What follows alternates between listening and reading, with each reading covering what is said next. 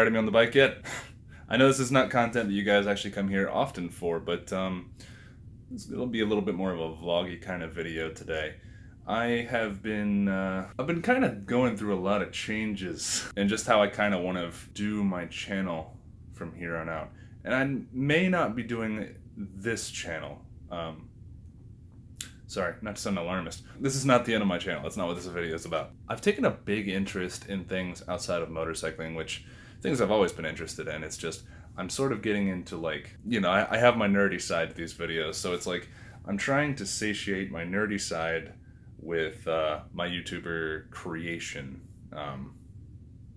Words, you guys know what I'm talking about. I'm trying to do something new with my channel, and either it's going to be this channel or another channel to satiate that. I want to do something else YouTube related where it's either educational or fun or funny, and I don't know, that's going to be hard because I'm not funny at all. Something entertaining that people want to watch, and I'm thinking something along the lines of education or comedy. Not comedy, that's just dirty, I can't call it that, but something along the lines of entertaining. That's kind of what I'm going for here. For those of you who've only followed me for a little bit, so I'm not motorcycle centric. There's just things that limit me as a creator at my current place on my channel right now that I don't want to be limited by, and I have other interests. So like I said, I think I'm going to expand at some point, and might as well spit it out. So I'm getting into like retro gaming quite a bit, trying to just reclaim my childhood. Like nostalgia's been really strong with me for quite a while now. My first video game console was like Sega Genesis and all that, and I'm trying to reclaim that here. So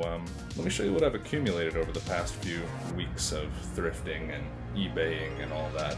Take a look. So the first thing we have here is something I'm sure all of you will recognize. It is a classic NES. This I actually got for basically free, but I felt too bad not paying for it for my buddy. So this is a NES. I have 2 more of these that he gave me, along with a bunch of other carts. Let's just say these things aren't in the best condition quite yet.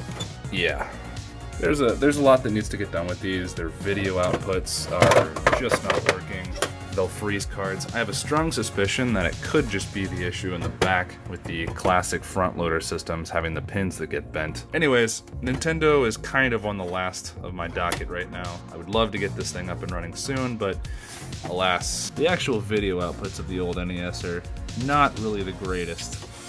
Basically, you get an RF adapter and composite at best. Anyway, this was never a huge part of my childhood, so I'm not going to be focusing too much on it because of all the work that it needs. Like I said, it's not part of my whole big nostalgia trip here recently. So this is something I have no nostalgia over, hardware-wise, but I do have nostalgia over software-wise. So I had a Gen 2 Model Genesis. This is a Model 1. It's got stereo audio out the headphone ports, but you know, that can be easily solved to bring you stereo all around. I'm going to be restoring these things. I'm really excited because I have a cable for this on the way that's going to allow me to get some real good output. Probably some of the best output you'll be able to find. So, yeah, a lot of work to do with these. I've got to do some major cleaning on these, both on the aesthetics as well as the internals. They're going to be fun. Like I said, I don't think I'll do this on my channel. I may eventually start another channel, or, you know, maybe I won't. Maybe I'll just create a separate area of this channel. I know this is a heavily motorcycle-related channel and moto vlogging, but, you know, this is kind of a personal thing for me. It's if you guys are watching for me, that's awesome. You get to see some of my interests. And of course we have something not so retro to me, but that's just because I'm old. This is something I spent a lot of time on, and I'm sure a lot of you guys out there did too. I found this for $5. Oh, sorry, no. I found this for $5. The only problem is its disc tray likes to get stuck, and I heard you can just replace the belt inside that. Anyways, if you couldn't tell from now, I'm actually a huge kind of IT repair kind of guy, so I looked at this and I said, wow, the sticker on the front tells me this didn't see a hell of a lot of use, so maybe, just maybe, it's gonna be fun to work on and fun to play and not too hard to get back up and running. But yeah, like, look at what I can find thrifting, man. This doesn't actually have the original hookup cable so that I can use it right away, but that's easily fixed. $3 for this. I was a huge fan of the original Duke controller just because I got huge hands. Everyone found this awkward back in the day. I absolutely loved it. I was sad that they took it away. Anyway, that's an extension cord for Oh, well, that's actually for the Genesis, but you get the point. I've got some great stuff here building a cheap retro gaming setup. So far, I mean, this is basically nothing invested. The most expensive thing here was pretty much the shipping on this, so yeah, I'm excited.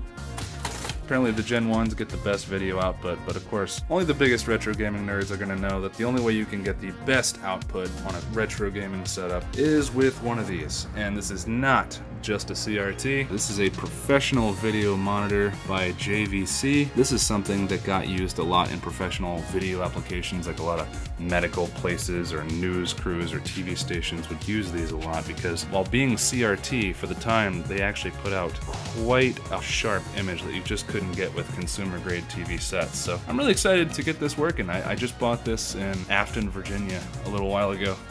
It's only 200 bucks. Well, actually, it's $225, but not a bad price. Of course, I could have thrifted a lot easier, but they're very hard to come by. So now the problem is, you see here, what in the world would you do with inputs like these? I mean, these are just typical RCAs, but these are called BNCs. The only thing I'd ever used with these before were oscilloscope pokers, whatever you call them. You know, I'm real expert on tech here, believe me. But yeah, you can get sort of expensive retro gaming cables that will allow you to connect the RGB outputs from this to this, and you just get a way better image. Anyways, that's pretty much it, guys. I don't want to get too much into it now. I don't want to get too nerdy on some of y'all. I know you're not here for anything other than motovlogging or motorcycles or Indian motorcycles specifically, but yeah, I just wanted to say where I'm at. I'm kind of evolving in my YouTube content creator. Yeah, I hate using those words.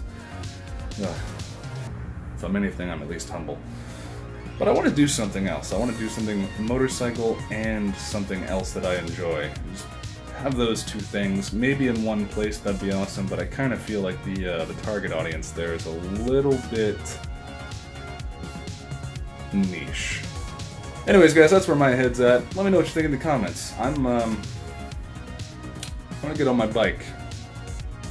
I'm going to go home. And I would say at some point this weekend I'm going to go thrifting again, because, man, I've found out just how fun that can be. But I actually have a little bit of a surprise video for you guys next week. Don't worry, it's nothing like this related or anything like that. It's motorcycle related. It's just maybe something you would not expect. At least maybe not from me. Not right now.